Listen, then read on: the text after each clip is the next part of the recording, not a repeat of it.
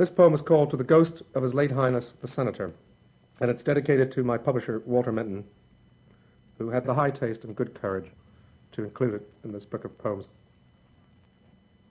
Another orphan, said McCarthy. Let's have a high mass and kiss her ass before we kick her cunt in, Sister Superior.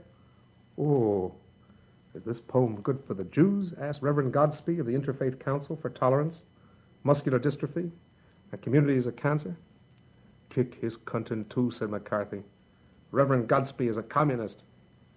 You're fucking A, said all the louts and all the bars in Queens. And they were right for once.